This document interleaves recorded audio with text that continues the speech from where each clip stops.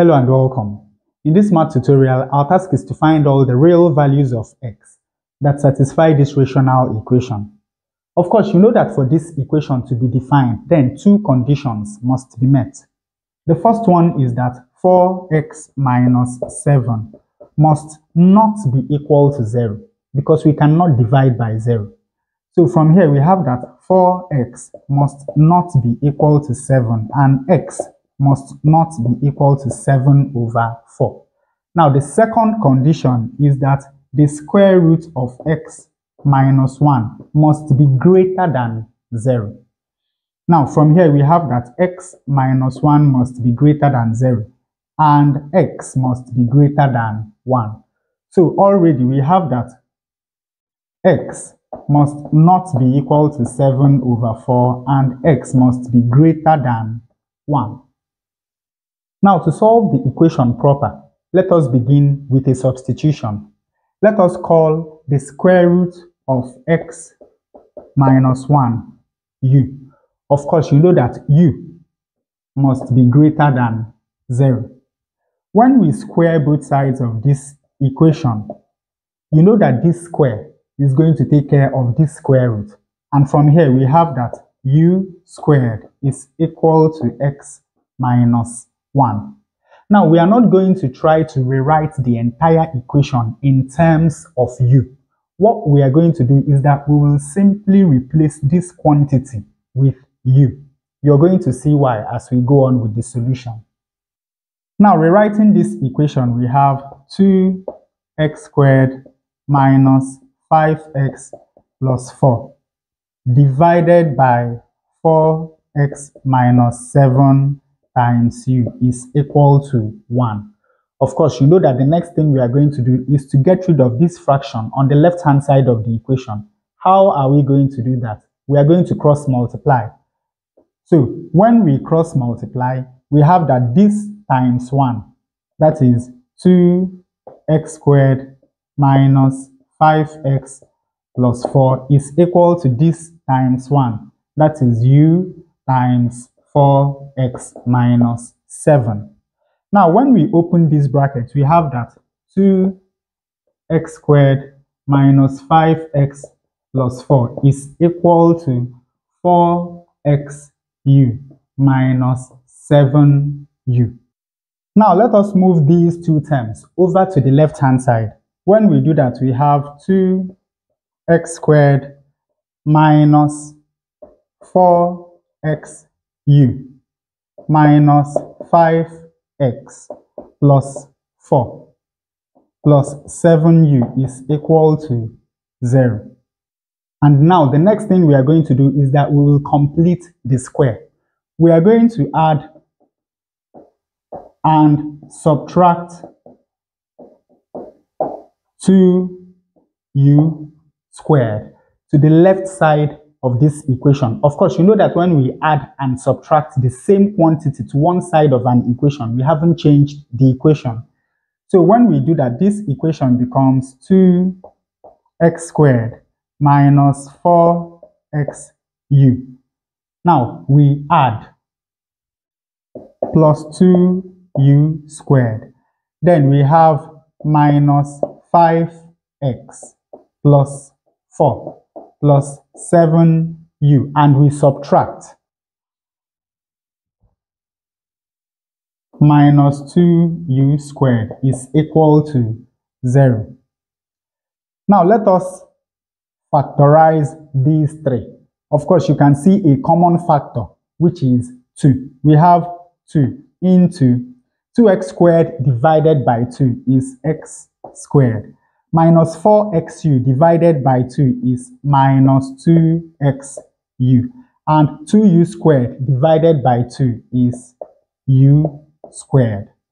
Now here we have minus 5x plus 4 plus 7u minus 2u squared.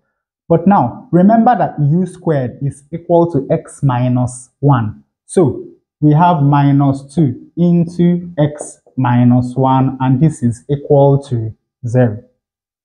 Now look at this. Of course, you can see that this is a perfect square. So here we have 2 into x minus u squared. Notice that if we expand this bracket, this is exactly what we are going to get. Because when we expand, we have x squared 2 times x times minus u, that is minus 2xu. And we have minus u squared, which is equal to plus u squared. Then we have minus 5x plus 4 plus 7u minus 2 times this is 2x, and minus 2 times minus 1 is plus 2, and this is equal to 0. And from here we have 2x minus u squared minus, now we have minus 5x and we have minus 2x.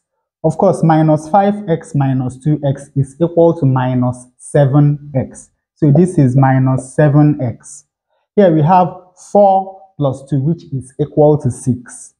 But before then, let us add plus 7u and then plus 6, and this is equal to 0.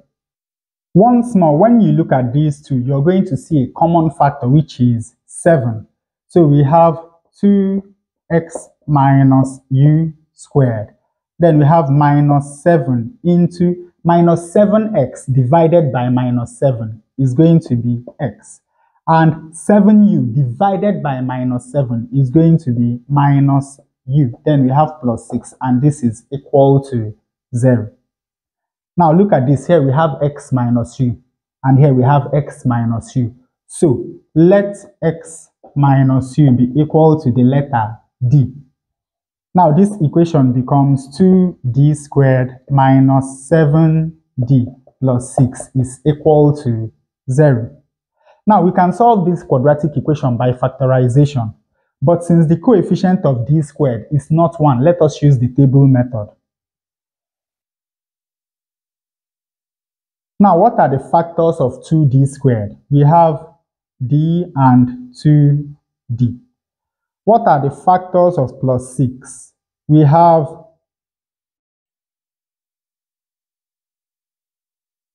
2 and 3. But since this is negative, let this be minus 2 and let this be minus 3. Because of course, you know that minus 2 times minus 3 is still going to give us plus 6. Now, d times minus 3 is going to give us minus 3d. And 2d times minus 2 is going to give us minus 4d. And of course, minus 4d minus 3d is going to give us minus 7d. So that means that we can factorize the left-hand side of this quadratic equation as d minus 2 multiplied by 2d minus 3. And of course, this is equal to 0. And from this equation, we have that either d minus 2 is equal to 0 or 2d minus 3 is equal to 0. From here, when we add 2 to both sides of this equation, we have that d is equal to 2. When we add 3 to both sides of this equation, we have that 2d is equal to 3. And when we divide both sides of this equation by 2, we have that d is equal to 3 over 2. So that means that x minus u is equal to 2, or x minus u is equal to 3 over 2. Now, before we continue, let us rearrange these two equations and make u the subject of the equations. When we do that, in this case, we have x minus 2 is equal to u. And in this case, we have x minus 3 over 2 is equal to u. And of course, now that we have an expression for u in terms of x, to find x, we simply go back to this. So we have that u squared, in this case, x minus 2 squared is equal to x minus 1. So x minus 2 squared is equal to x minus 1. X squared is that 2 times x times minus 2 is minus 4x, and minus 2 squared is equal to plus 4. This is equal to x minus 1. Now let us rearrange this equation. We have x squared minus 4x minus x is equal to minus 1 minus 4. This is x squared minus 4x minus x is minus 5x is equal to minus 1 minus 4 is minus 5. Now let us complete the squares. Of course, you know that we are going to add the square of half the coefficient of x to both sides of this equation. The coefficient of x is minus 5. Half of it is minus 5 over 2. So we are going to add minus 5 over 2 squared to both the left-hand side and the right-hand side. When we do that, we have x squared minus 5x plus minus 5 over 2 squared is equal to minus 5 plus minus 5 over 2 squared. Of course, you know that the left-hand side of this equation is now a perfect square. So we take one x and we take 1 minus 5 over 2 and we square. Notice that if we expand this bracket, this is exactly what we are going to get. And of course, this is equal to minus 5 plus minus 5 over 2 squared is 25 over 4. We have that x minus 5 over 2 squared is equal to 4 times minus 5 is minus 20. Minus 20 plus 25 is 5 over 4. Now the next thing is to take square root of both sides of this equation. When we do that, we have that x minus 5 over 2 is equal to plus or minus the square root of 5 over 4, which is equal to plus or minus the square root of 5 divided by the square root of 4, which is equal to 2. And of course, when we add 5 over 2 to both sides of this equation, we have that x is equal to 5 over 2 plus root 5 over 2, or 5 over 2 minus root 5 over 2. Now we have two values of x. Let us look at the two values. Of course, we know that u must be positive, right? But now come back to this equation. We have that x minus 2 is equal to u. Now, if u must be positive, then that imposes the condition on x that x must be greater than 2. When you look at these two values of x that we calculated, this is less than 2. This is the only value of x that is greater than 2. So this value of x is not acceptable as a solution to this rational equation. Now, in the second case, we have that x minus 3 over 2 is equal to u. So that simply means that x minus 3 over 2 squared is equal to x minus 1. So we have that x minus 3 over 2 squared is equal to x minus 1. Opening this bracket, we have x squared. 2 times x times minus 3 over 2 is minus 3x. Minus 3 over 2 squared is plus 9 over 4. This is equal to x minus 1.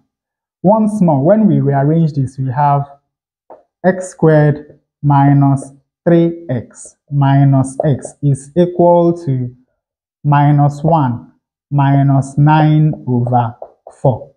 Now, 4 times minus 1 is minus 4.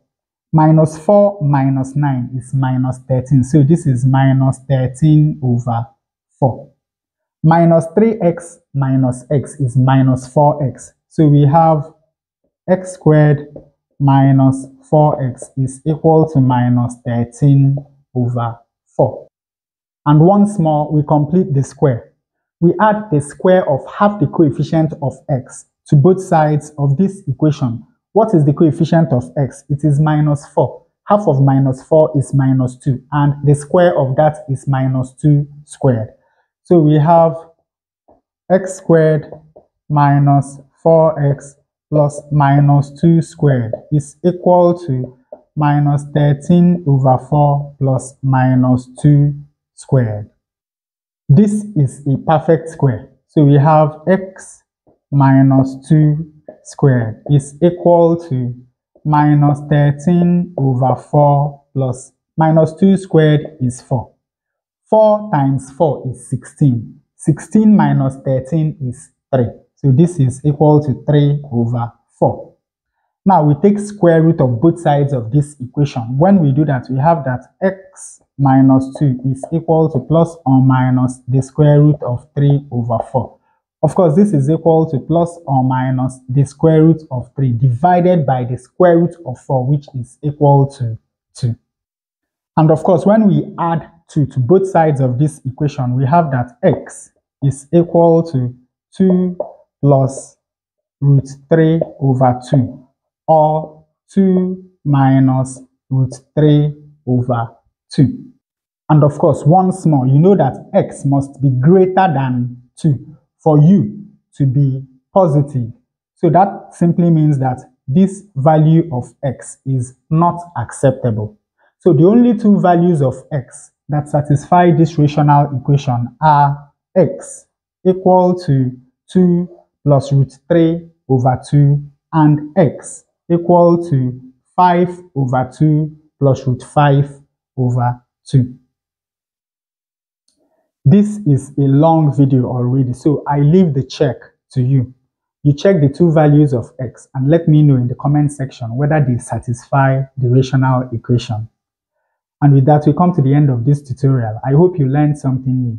If you enjoy such content, please subscribe to the channel. Leave us a thumbs up to support the channel. Thanks for watching, and you can see more videos here.